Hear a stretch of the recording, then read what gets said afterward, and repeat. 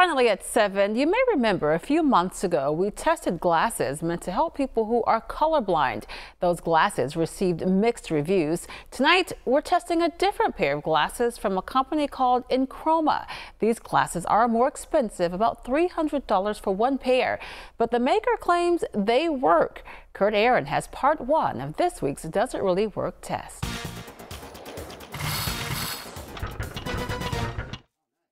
These are Enchroma glasses designed to overcome color blindness, and the maker claims they're the best glasses you can buy for outdoor use. For this week's test, we asked meteorologist John Hickey to join us again and our assignment manager at WNEP, Dave Campbell. Unlike the cheaper Careless glasses that we tested months ago, Enchroma glasses require you to take a test online before ordering. Why? Because there are different types of color blindness. When you hear red-green colorblind, most people think that's one type of colorblindness, but it's actually two different types. There's red weak, which is a protan, and there's green weak, which is a deutan.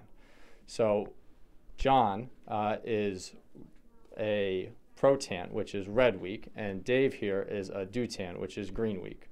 So two separate kinds, but people confuse them because they confuse the same range of colors. So they're grouped together as red-green colorblind. When you order the Enchroma glasses, you need to be specific, not only what type of color blindness you have, but also if the glasses are going to be used for indoors or outdoors. Dave and John took the tests online and both ordered outdoor glasses. Both are given the standard colorblind test indoors, and then we head outside. This is where they're supposed to see big improvements. This is like a dark red now, and when I put these on, it's a light red.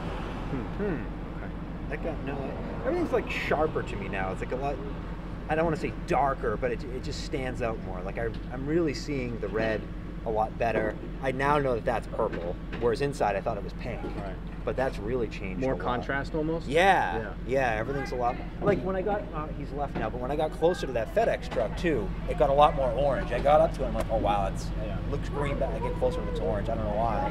But yeah, everything's a lot more crisp. Everything stands out way better outside than it did inside. It seems like these are helping you differentiate more subtle shades, like when you're looking at the trees, light green, dark green, orange.